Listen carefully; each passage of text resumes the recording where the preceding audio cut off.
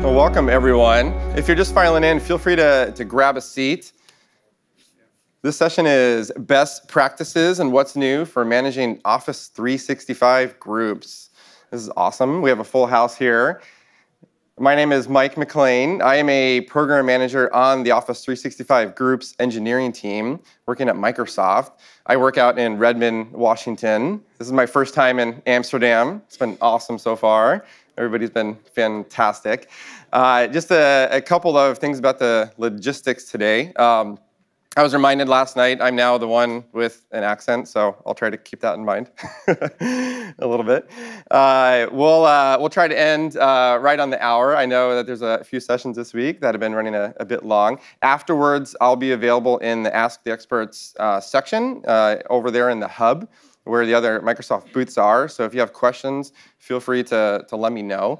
Also, this session is being recorded. So if you'd want to be eternally famous, feel free to ask a great question at the end of the session, and we'll try to get you recorded. So like I said, my name is Mike. I work on the groups team. And so today we're going to talk about Office 365 groups. We're going to discuss some of the high-level concepts around Office 365 groups, and we're going to throw in a bunch of demos. Talking to folks at the booth yesterday and this week at the conference, seems like there's a varying degree of understanding and adoption of groups. Some customers are just making that transition to the cloud.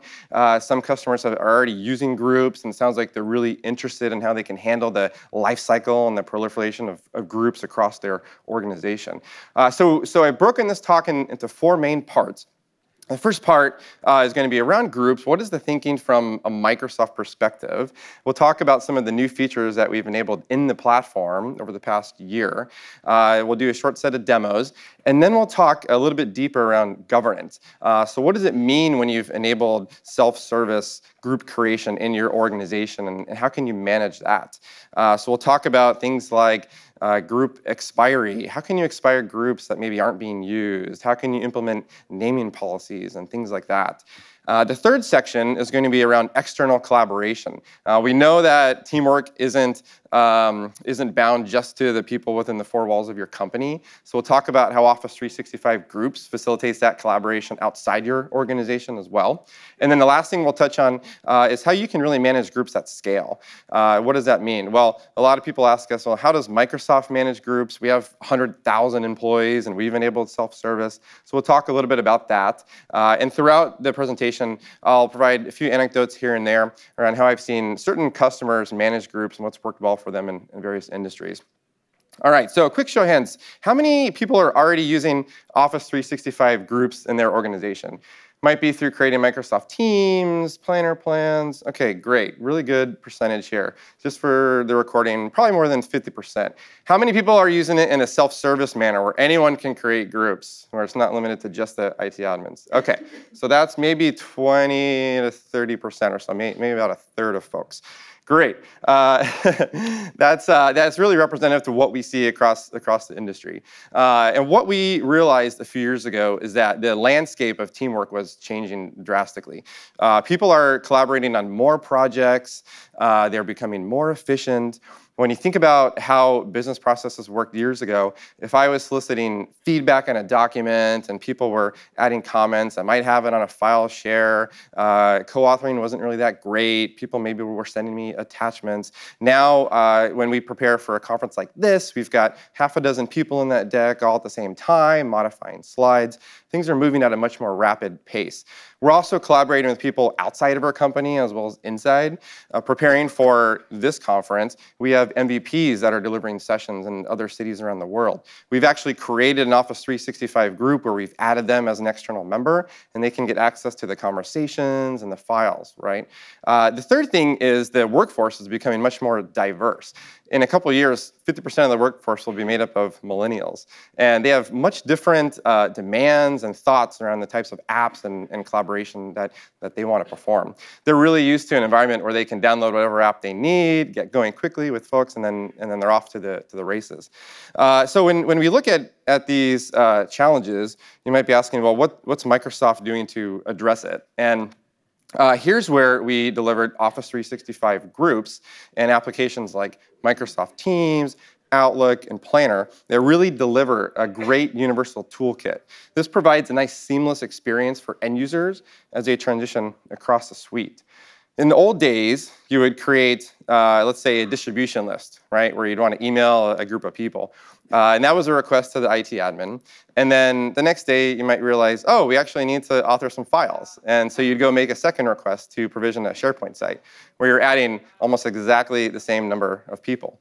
Well, Office 365 Groups really allows you to create one instance of that group, and it has a set of connected resources, and then those members have access to each of those services.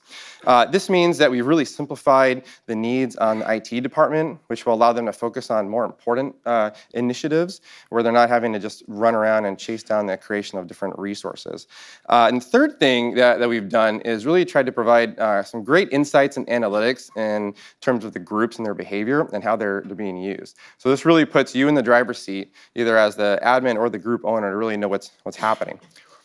All right, so how does this fit into teamwork and the different tools that are available? So I was asked this question before the session where someone said, like, what is the recommended approach for using groups? Should people be going to Outlook, Teams, or which app does Microsoft recommend? Well, at the end of the day, we realize that there are different ways people communicate depending on the project on which they're working. At the very bottom of this slide, and just a quick show of hands, how many people have seen this graphic before? Anyone? Okay. All right, so about half of the audience. All right, so just to briefly touch on it, at the bottom we have email, right, which has been the traditional collaboration tool for the past couple of decades. You know, believe it or not, anytime you send an email, you're collaborating with someone. It's so easy to drop someone's email address on that to line, and you're instantly collaborating with somebody outside of your organization, right? So this is that initial ubiquitous tool. So on email, we have enabled Office 365 groups, of course, but then on the left side, you have these scenarios where you're iterating more rapidly, you expect a quick response. Perhaps you're not in that scenario where you're going to reply to email on an airplane or in a coffee shop, and you have perhaps live service incidents you're responding to. And that's where you want a more intimate form of communication, which is delivered by Microsoft Teams, right? Microsoft Teams is built on Office 365 groups. So every time you create a Microsoft Teams team, you are creating an Office 365 group, okay? On the right side of the visual, you have what's called the outer loop. So at Microsoft, like I said, we have 100,000 people, and I don't keep track of everybody in every department. But when I need to reach out to somebody in the Xbox team to give them some feedback, I can go to a Yammer group, and I can say, hey, who's the subject matter expert? And that's a great way to pull information and get a response. There was a customer I was talking to in the oil and gas industry who had folks up at the corporate office, and they needed some quick information around some rigs that were in the field. And so they were able to reach out into the Yammer group, quickly get in touch with people in Texas. And if they didn't have a Yammer group like that, they probably would have been chasing a string of emails over a couple days to find someone's manager before they finally got an answer. So Yammer is still a very valid scenario, and Yammer's done a lot of work to connect to Office 365 groups in the last couple of years. So at the end of the day, probably the most important takeaway from this session is that Office 365 groups is a true membership service built on Azure Active Directory that powers all teamwork scenarios in Microsoft 365, okay? So I'll just repeat that. Office 365 Groups is a membership service built on Azure Active Directory that powers all teamwork scenarios in Microsoft 365, okay? So I've highlighted the fact that when you create Teams and Planner and everything else, you create a group under the covers. So this scenario is extensible. So the group's entities are exposed in Microsoft Graph and through PowerShell. So if there are scenarios that your business may need to adapt, you can actually take Microsoft Graph, extend that into things like Flow and other applications as well. So what have we done recently? I get the question a lot, how much are we investing in groups? What does the platform look like? This slide highlights some of the new innovations that we've delivered over the past year. And just to highlight a couple of these, we really performed a lot of analysis on the engagement of groups, and we found that groups are very engaging when they are private. So we've made some changes to Outlook so that groups are created private by default now. You can still make them public across your org, but we rolled out that change over the past year. Microsoft Teams now supports dynamic membership rules, which allows you to create a rule in Azure Active Directory that will automatically pull members into your Office 365 group. Yammer has done a ton of work around the live event scenario so that you can actually initiate a live event and broadcast from within Yammer. And then we have integrations like Microsoft Stream and Microsoft Planner that have made a lot of great advancements in terms of tracking tasks assigned to group members, creating videos that are shared to a group. And we're releasing new integrations like Microsoft Forms and Microsoft Project Roadmap as well. Previously, if you created a form, these were owned by an individual, right? And it was really tough to share the results across a team. Now you can actually have that form owned by an Office 365 group, which is pretty cool.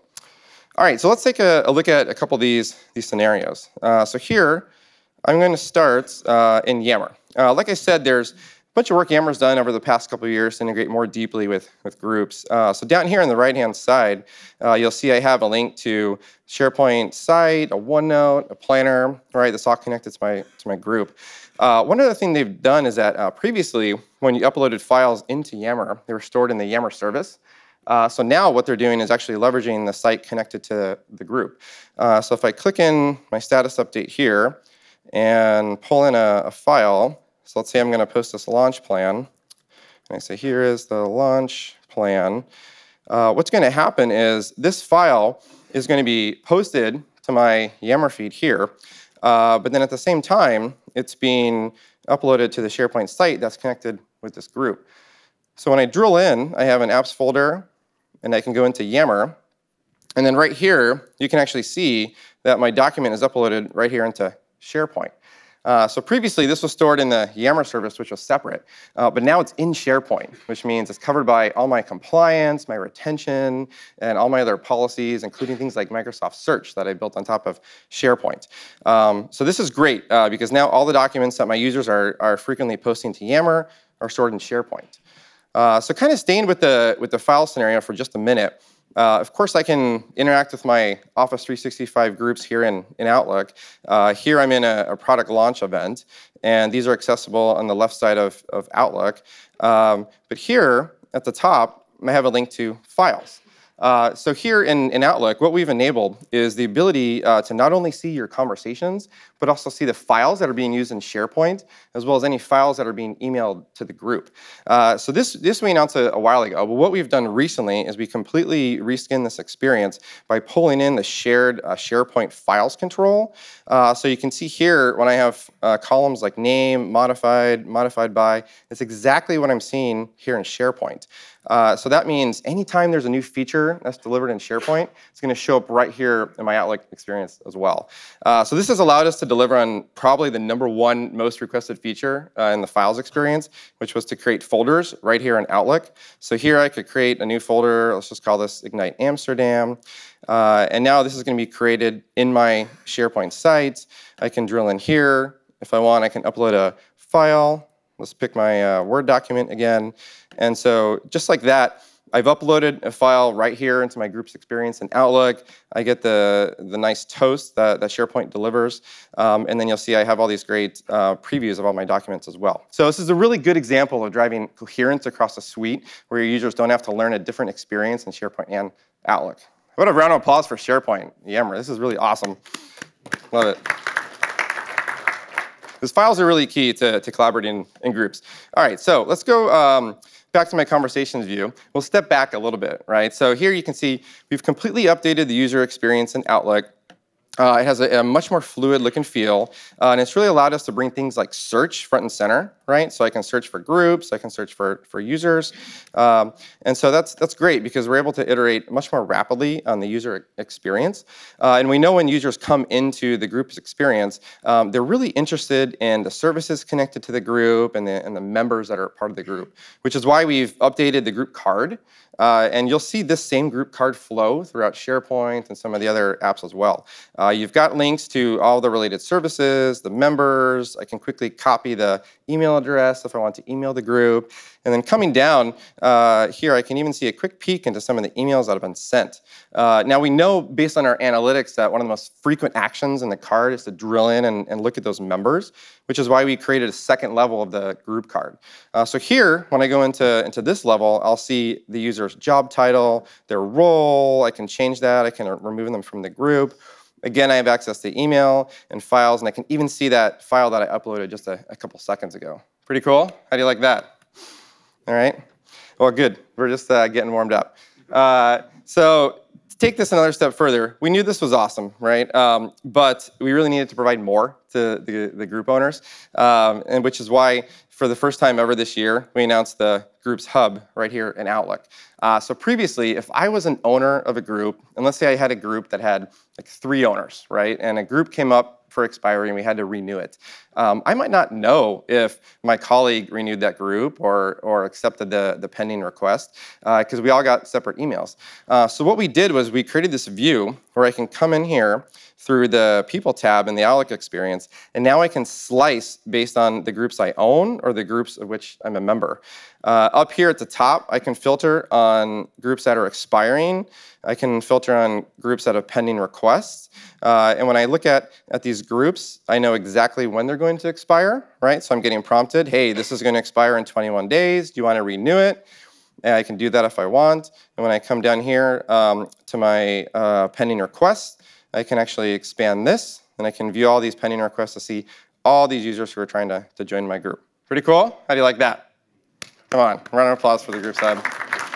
Okay. So this is great. I'm not going to renew this group because we're going to go a little deeper into expiry in a minute. All right, so let's flip back to the presentation here.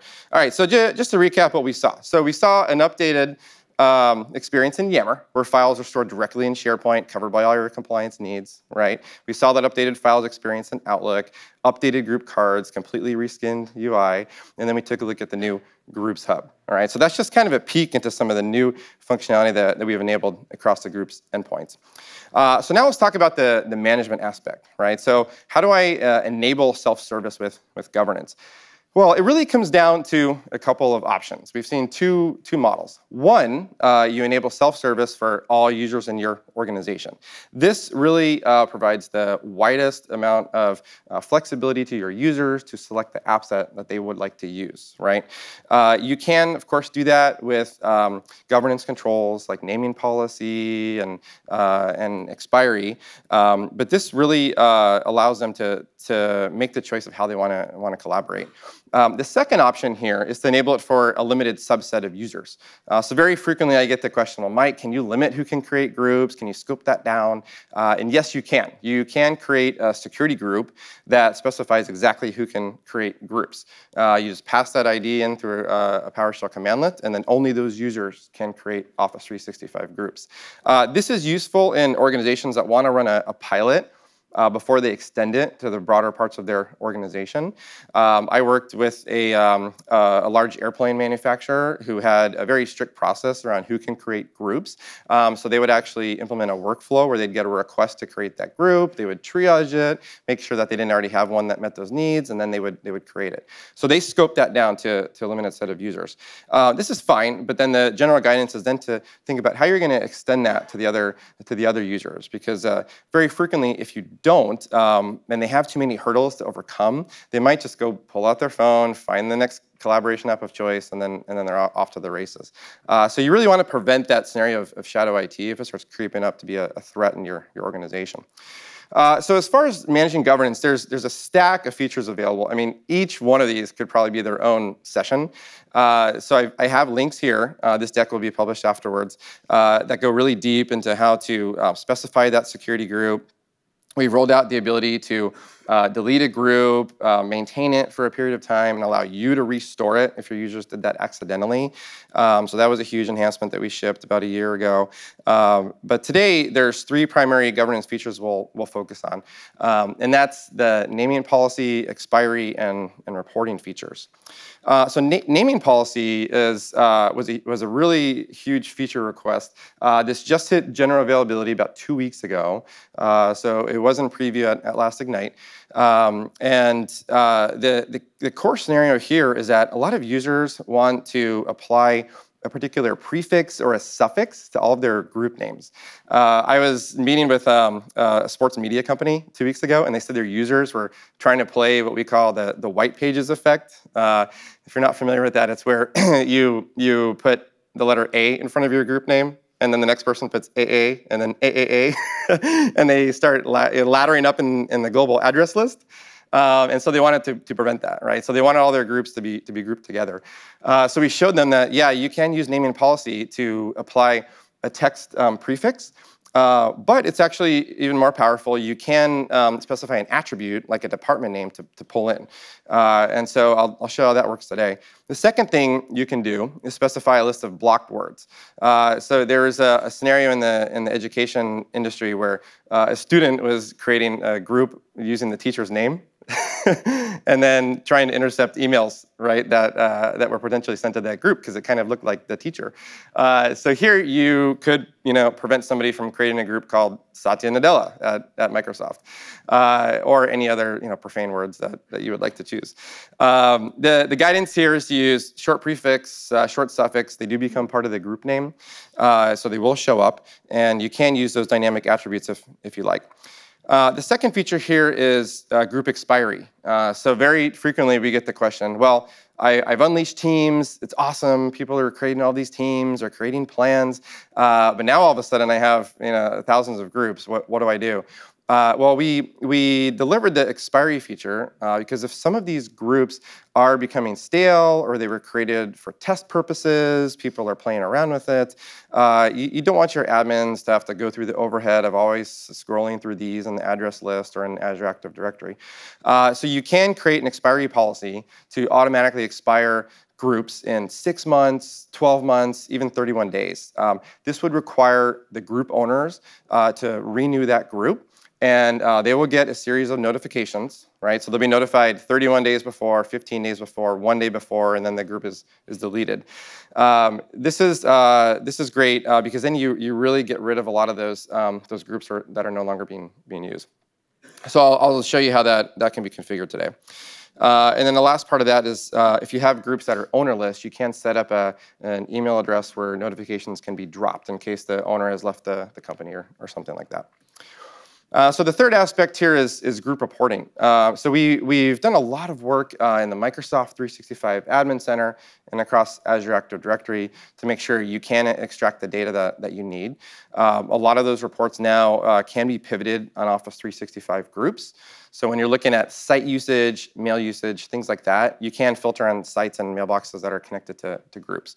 So it's super powerful. And a lot of these actions, like inviting members and modifying ownership, are written to the audit logs. So you can go grab your favorite log parser and pull those out and process them. Great. So there's been a few more innovations over the past year on the group's administration experience. We had a lot of users who wanted to take a SharePoint site they already created with content and use it as a starting point for an Office 365 group. So rather than start with a brand new empty site when they provisioned that group, they had a lot of content they had curated. So SharePoint has done a ton of work to let people take that site and then create a group from it. So that's huge if you're interested in that scenario. We do now support the ability to edit the email address associated with a group, include things like dot in the name, which weren't there before. Like I said, naming policy is now generally available, so people are free to use that in a production environment. And then we've also got huge features like multi-geo support, which rolled out over the past year. So if your organization is global and you have users that are based in Europe or the US, the group will be provisioned wherever their user is homed. So there's a lot of work that went into that scenario. Great. Okay, so now let's take a look at some of the group expiry and the naming policy scenarios. So like I said earlier, Office 365 Groups is built on Azure Active Directory, right? So there are some settings that can be configured right here in AAD. And so when I come into AAD, I just navigate to portal.azure.com, and I click Azure Active Directory and Groups, and there's a tab here called Expiration. So here's where I can turn on group expiry. You'll see here out of the box we provide the ability to expire these after 180 days or 365. And I have this set to 31 right now. And like I said, you can specify an email where messages will be delivered for any groups that don't have owners. One best practice we've seen is that a lot of customers will create another Office 365 group that includes all of their admins, and then they'll actually just put that email address here as the catch-all. So this is a pretty good way to make sure that you have some redundancy in place. From a product team perspective, we're looking at ways to improve that ownerless group scenario even more in the future. And later I'll talk a little bit about some of the tips and tricks where you can run some daily reports to actually scan for that. So here I have an option. I can enable expiry for all groups in my org or just selected groups. So here I have selected, and it's pretty easy to add a new group. So here I can just search for my marketing group. I can pull that in. I can put that in my list. And so now I've got 4 groups on which I'm applying expiration settings, right? So now when these groups expire, my owners will get an email. So let's take a look at what that email looks like. So here I'm in Outlook Desktop, and I've actually received an email that says my Mark 8 project team is set to expire April 11th. In this email, we're showing how many members are in this group. So my owner has an idea, have people abandon this group? Are they still in this group? Is it still being used? And then I have links down here to the activity for this group. So if I want to double check, have there been recent conversations or any chats and teams, I can do that. I can renew this group right here from this mail. The next generation of this experience will actually be an actionable card. So when you hit renew, it will update dynamically in this email, and it'll update in each of the emails my owners have received. So just kind of giving you some insight into where this is going. So as a user, one scenario that we got a lot of feedback on was that if the group isn't being used in mail very frequently, some users might miss those notifications, right? So here's an example of how Microsoft Teams has actually gone out and read that expiry object.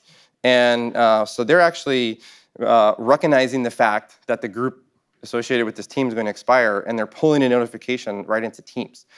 So here you have an exclamation point. It's notifying the user, hey, this is going to expire. You should go renew it. So Teams has done this. We're working with other apps like Yammer as well. It's another good example where there might be a lot of activity in Yammer. But this really tries to help notify the users in whichever endpoint they're using that the group is going to be renewed. So what do you think about expiry so far? Does that solve some of the needs? Huh? Yeah? Okay, let's see a round of applause if it works or not. Okay, good. Making sure people are still awake. All right, so that's the first set of demos on governance. Now let's take a look at naming policy, all right? Here, like I just showed, AAD is great for configuring a lot of these settings. But of course, there's a lot of things that you can do in PowerShell as well. So here, you can take note of some of this. But like I said, these examples are going to be posted, so you can just kind of sit back and enjoy it for right now. Here, I'm connecting to the Azure Active Directory PowerShell modules, right? So let's log in here. Okay, and what I've done in this script is I've outlined the various settings that can be configured. Since we're built on AAD, we're creating Azure Active Directory setting objects here. Okay, and on that object, I can then start setting various policies. So here is my naming policy. So earlier I mentioned I can apply just a plain text string if I want. Here I actually included a department parameter right here. So I'm saying whenever my users create a group, go pull their department from Azure Active Directory and make it a prefix, okay? My blocked words list is right here. This might be the only session at your conference where you see profanity on screen, but it's a valid example. You can use whatever language you like. And when I scroll down, here I have a usage guidelines URL. So in my group creation experiences, this URL will show up. So when my users have questions, or if we want to create an internal page that explains how to use groups, I can point my users to that page. That's a very good best practice. And then I've configured a few things around classification. We won't go too deep into that today, but I can require that each of my groups have a classification. So my group owners indicate if it's highly classified, medium, or low. This is a great way to drive additional behaviors on that group. And we're actually integrating that more deeply across the Security and Compliance Center in Microsoft.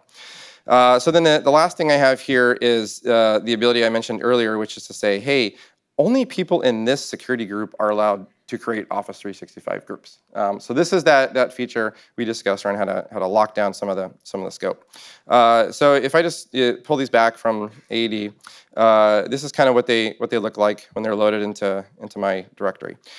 So now, if I take a look at my users here, again, I'm in AAD, and this time, instead of looking at my groups, I'm going to go into my users, and we'll use Alex as an example.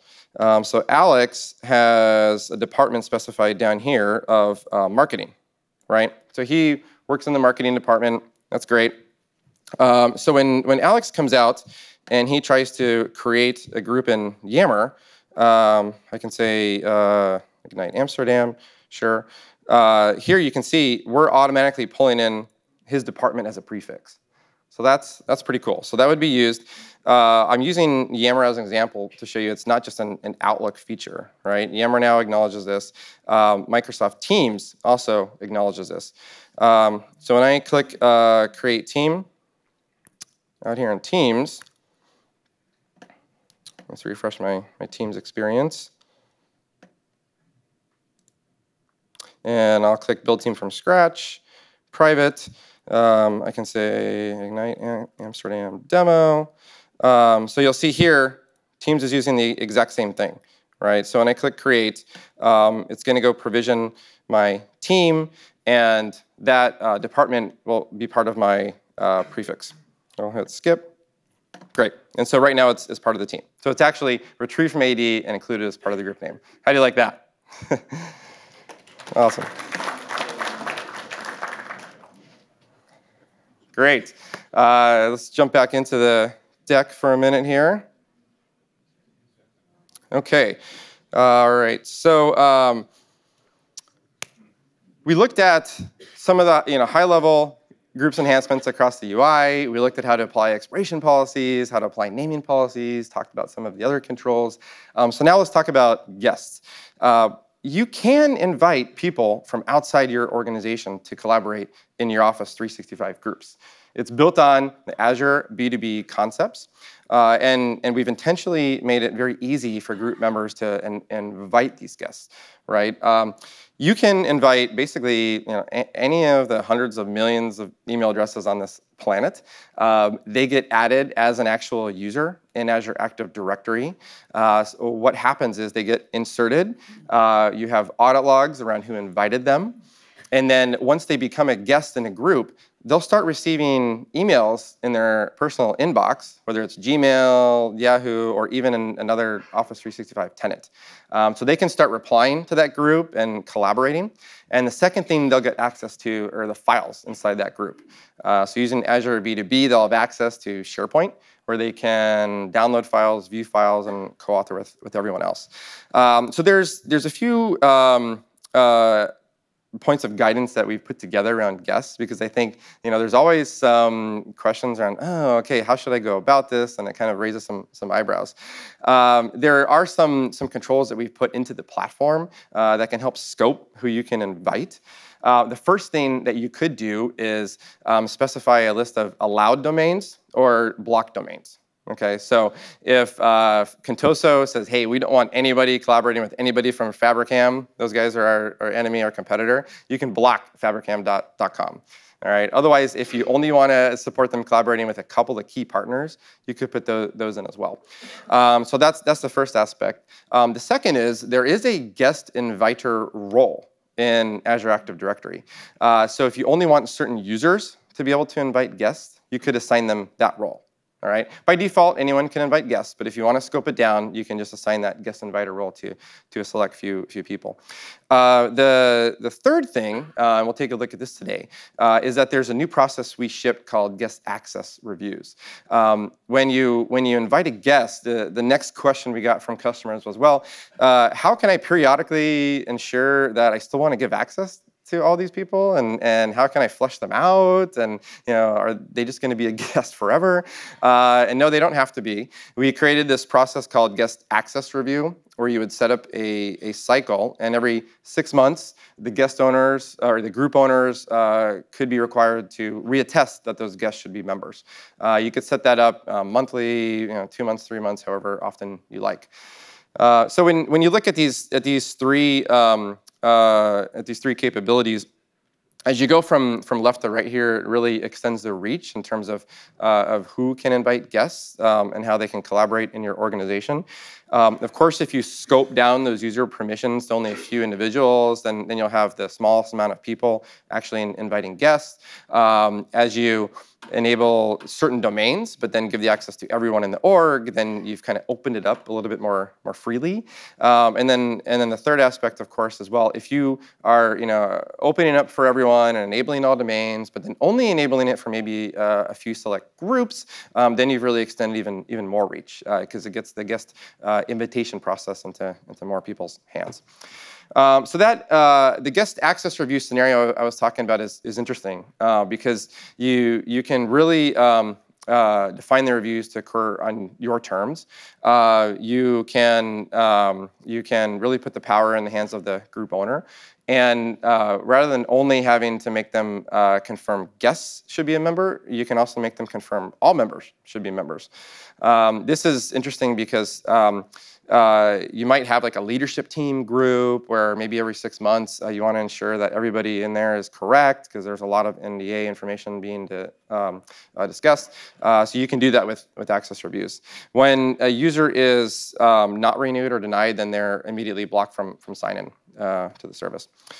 Great, so let's take a look and see what this looks like. So the first thing I'll do is show how easy it is to invite a guest.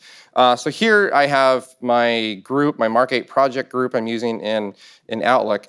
And when I click the members tab on the right, I can click add members. And here, it's as easy as typing in someone's email address. So here I'm going to use a Gmail address.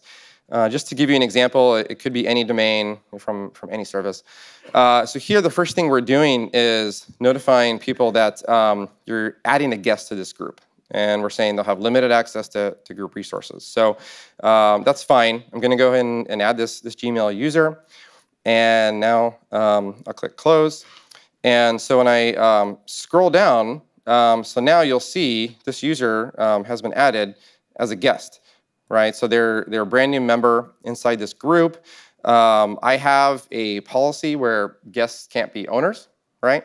That's how we handle it at Microsoft as well. We want full-time employees to be the owners and be responsible for our groups. And then the other thing that we're doing here is up at the top, we're actually now saying this is a public group with guests. So when users come into this experience, they'll automatically be notified that, hey, there are guests that are part of this group. When I look at my global address list here in Azure Active Directory, again, this is my list of all my users inside my entire tenant. If I search for that user, you'll see they're listed just as any other user in my org.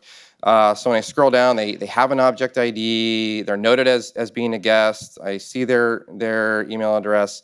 I have audit information around who invited them.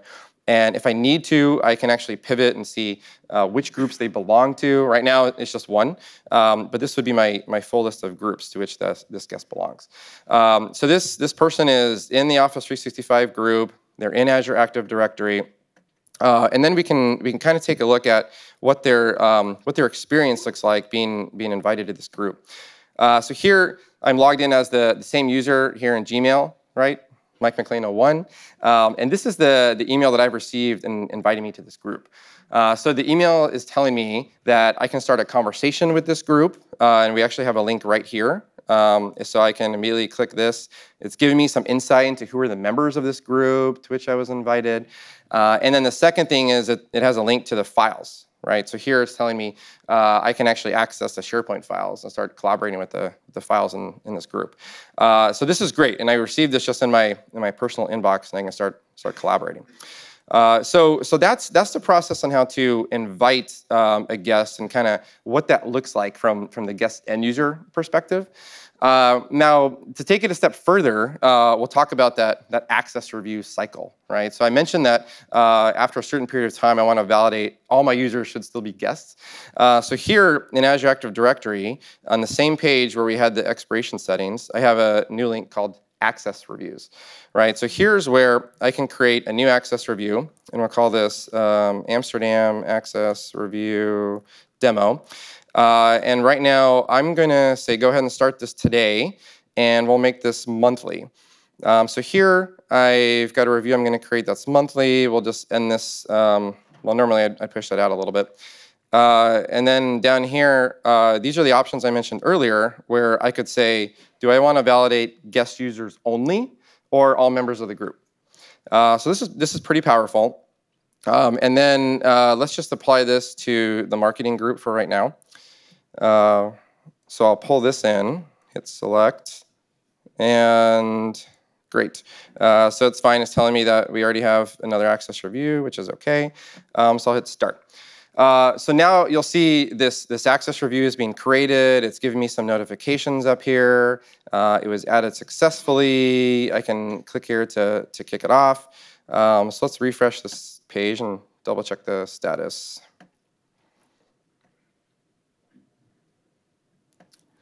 OK, great. So it looks like it's initializing.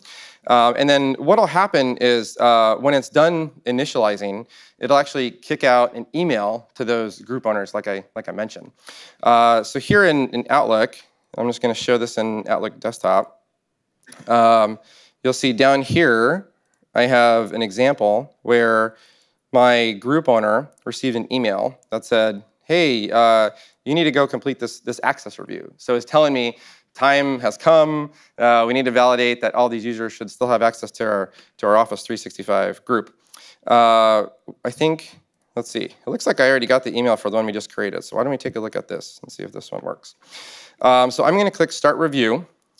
And what this will do is it'll bring me back out here to my Azure Active Directory Access Review management page. And so here it's told me, yeah, I'm in the middle of my Amsterdam Access Review, and there's one user who's a guest user outside of our org that I need to reattest, right? Now, what's interesting is the access review process is actually providing some recommendations.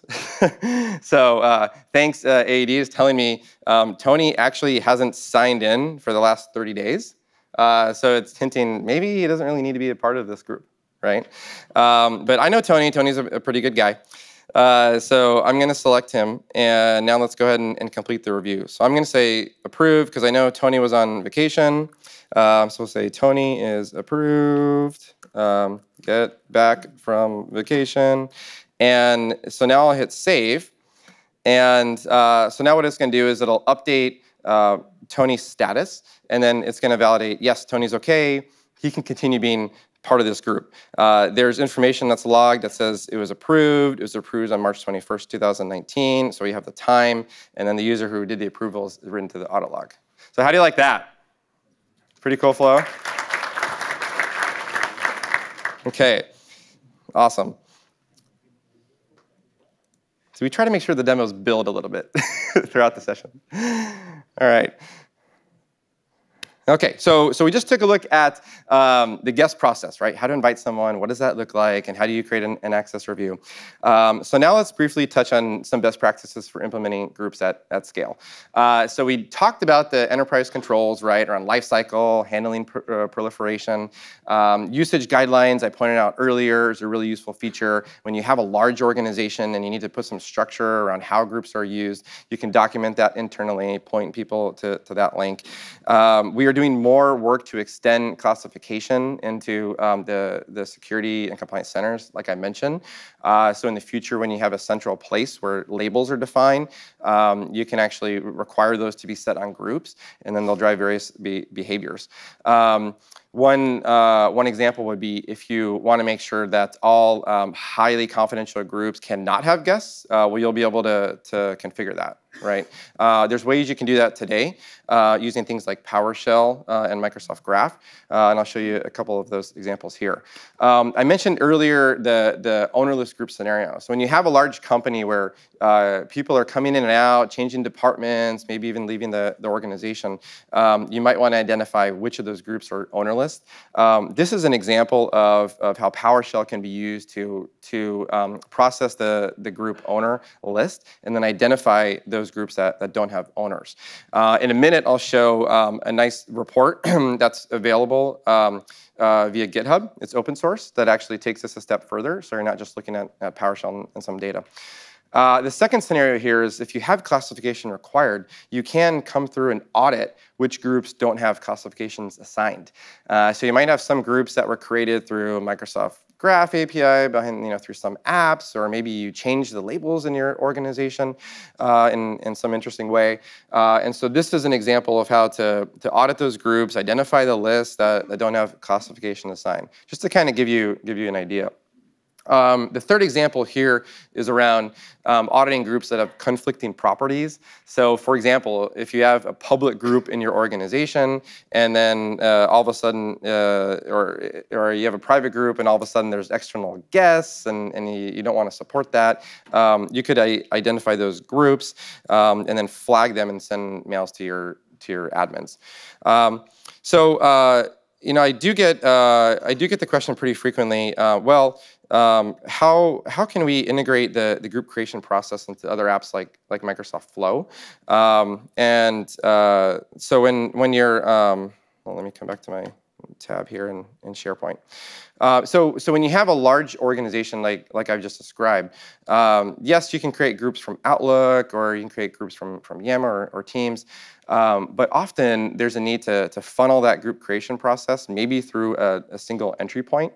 When you create a group in Outlook today, yes, you can enable it for Teams later, but there are a lot of customers who want to complete that all-in-one action, right, where you create that group and it's automatically enabled for Outlook and Teams together. And you might even want to require some additional information from the user around, like, why do they want this group, or what's it going to be used for, to perhaps push it through like a triage process, right? So since groups are exposed in Microsoft Graph and through PowerShell, you can actually write additional code that extracts that information and then build experiences through things like SharePoint or using Microsoft Flow for workflow. So what we have here now is a demo where we actually created a group request and creation experience using a SharePoint list, and then it's going to kick off a flow for approval and then come back and provision the group. So here, again, like I said, this code is available through GitHub. I already tweeted out the link earlier today, but I'm just going to walk through this to kind of give you an example. So here I'll say this is a group for Mike. I'll say Mike group 6. One of the policies I might want to put in place with my org is that groups are private by default. So I could set that in an experience like this, or I could require a certain classification be set on all groups. We have some customers that want all their groups to default high, some want them all to default low, some are somewhere in between. So by building an experience like this, you have a little more flexibility in terms of what can be set. Another great feature here is that you could say, hey, specify an alternate owner, or specify the manager if it's somebody else from what's in the directory. This is good because then you have a two-owner policy that you can implement where you always have some redundancy. So now I'll click yes, I want to create a team automatically as part of this group, and I'm going to save this entry.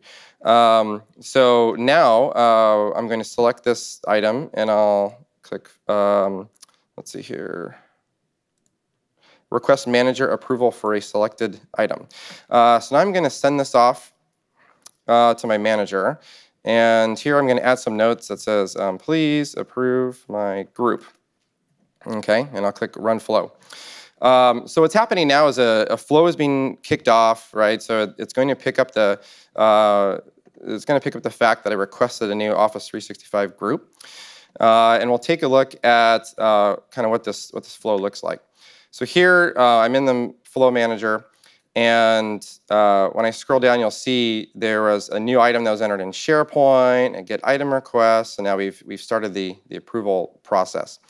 So when I flip over to Adele, who's the manager, you'll see Adele has gotten a request to approve this group, right? So Adele will come through and say, yes, this is approved, and she'll go ahead and submit this.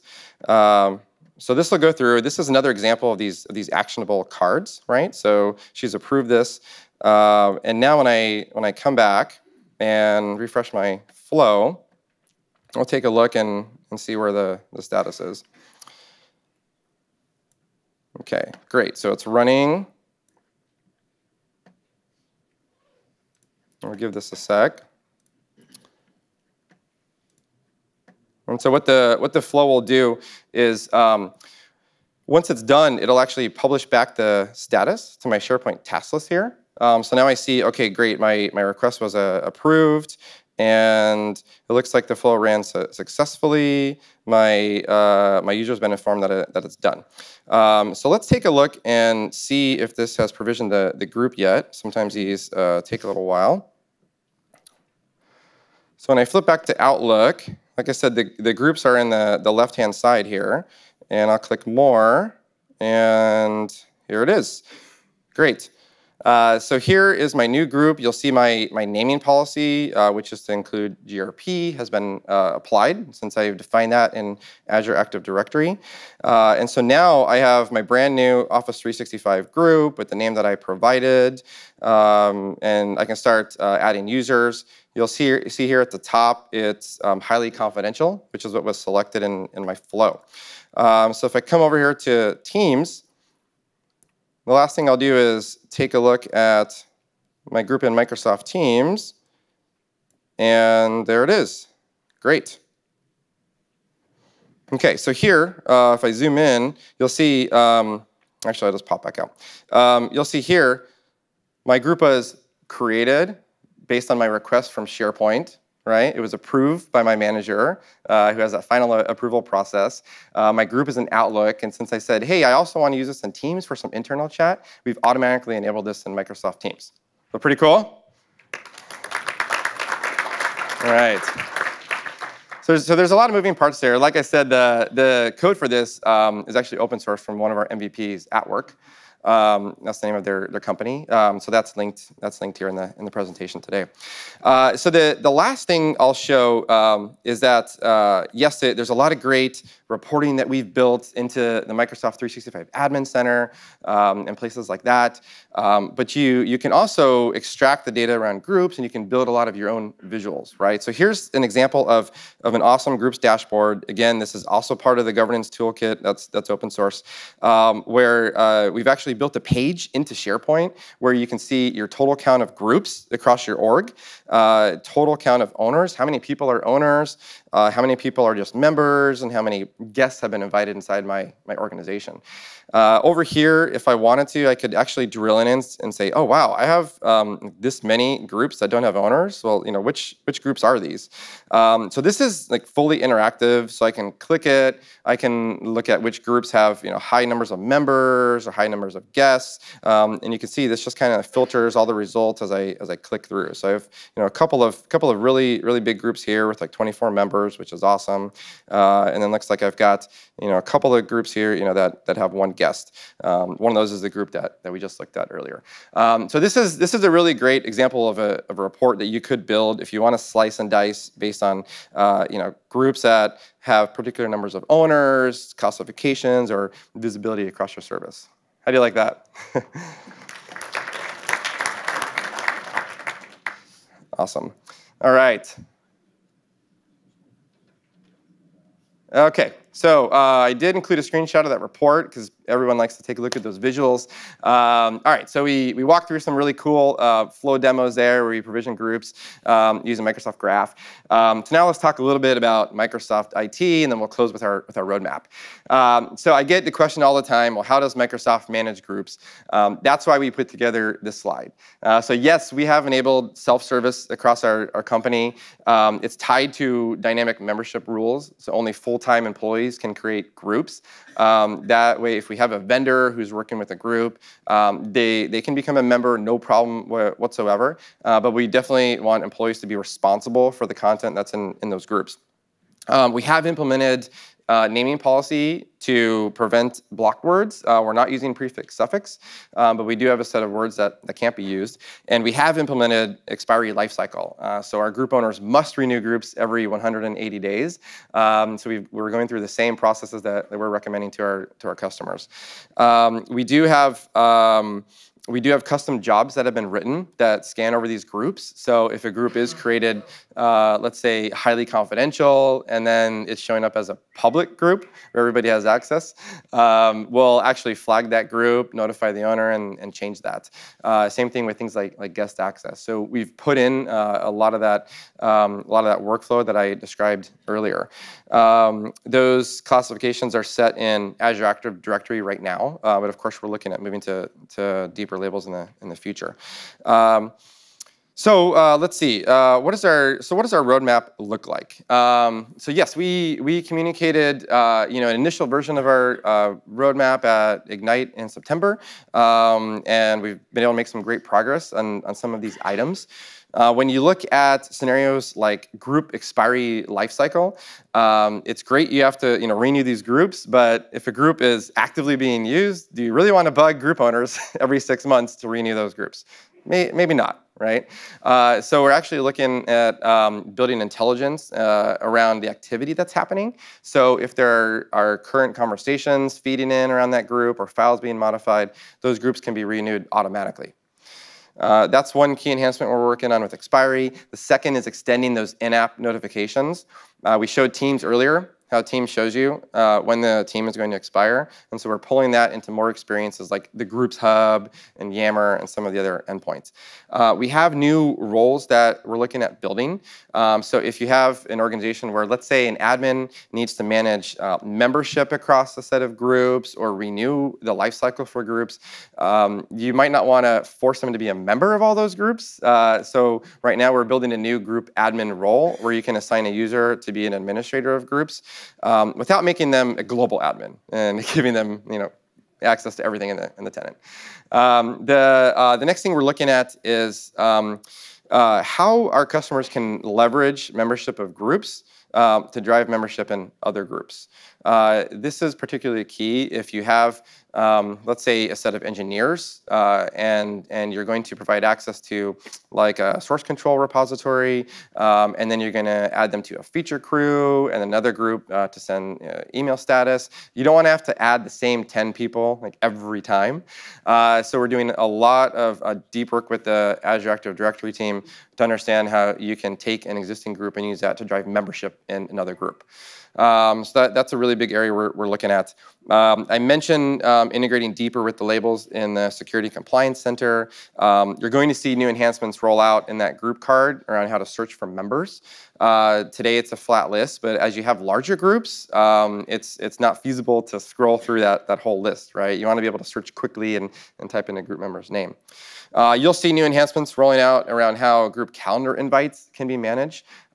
Today, when you come into that group calendar and you schedule an event, well, everybody in that group gets invited, and it can be kind of annoying if there's 100 people there. So the scenario we're trying to support is that you can put a meeting on that group calendar and just invite select people. That way, if a group owner leaves or the ownership transitions, someone new can come in and still manage that invite, but you don't actually have to have all 100 people on every single meeting. There's a bunch of enhancements to admin centers that are being rolled out across Microsoft 365, and you'll see new enhancements around Outlook Desktop in terms of how you can drag and drop messages into groups, because we're continuing to invest in the group's experience in Outlook Desktop. All right, so I know we covered a lot today. I hope it was worth your time. Just to recap, we covered highlights of new groups features we shipped across the app endpoints, right? We talked about self-service governance, expiry, naming policy, how to collaborate outside your org, and then we talked about some of these best practices for managing groups at scale. I would say next steps, definitely go back and think about the type of plan you want to put in place for enabling groups and how you could make self-service work.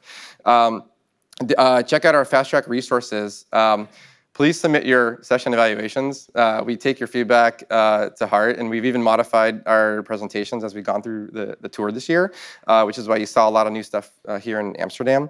And I've got a lot of key links, including the link to GitHub repositories and Microsoft Tech Community here as well. And I've got, last thing I'll mention is, today's my 14-year anniversary at Microsoft, actually. So I've got like 14 of these really cool Microsoft stylus pens with a touch endpoint. So if you have a question, you can find me here. I'll also be at the Ask the Experts booth probably for the rest of the day, so we can chat some more about groups if you're around. Thanks a lot.